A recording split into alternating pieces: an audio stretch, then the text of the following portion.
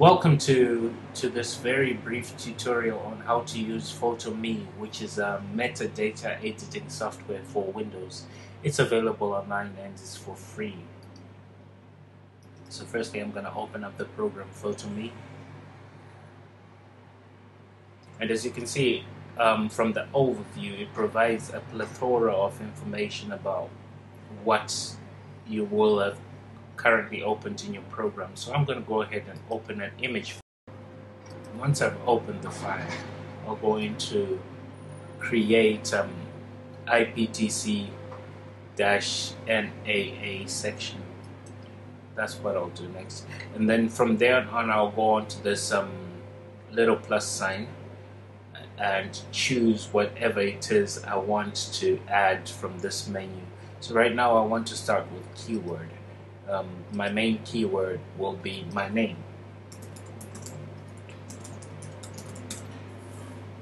I'll apply that, and then I'll add another keyword. You could separate your keywords with commas, but I always find it easier to have keywords at different in their own separate tags. So over here, I'm now going to put hub pages, which is the site where I want it to come from, and then metadata tutorial, and then I also want to say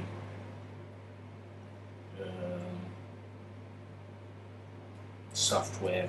Whatever your keywords are, this is the field you put them in. So once you're done, you just click apply, and there we go. We've got our keywords there. We actually got 2 keyword fields. You can add much more, like location. You can add expiration date to it. Just experiment. Go in there and experiment, play around with it, and see what you get out of it. What I usually like to do is always add the creator. I think it's important to have the creator added to that. So that's done. And I also want to add copyright information.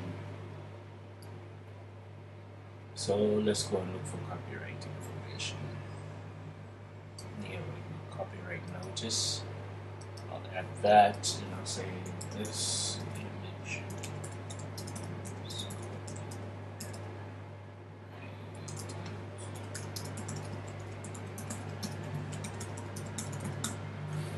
And you click your apply button, and bingo, we have our copyright notice right there. Once you're done, like in any other program, you just click save and you're home and dry and ready to go. So that's about it in this short tutorial about Photome, which is a free metadata editing software available for Windows. I hope you enjoyed the tutorial, and please remember to check out my hub pages articles for more information on what meta tags are and what they can do for your website, and articles online if you are not familiar with those. Thanks for watching.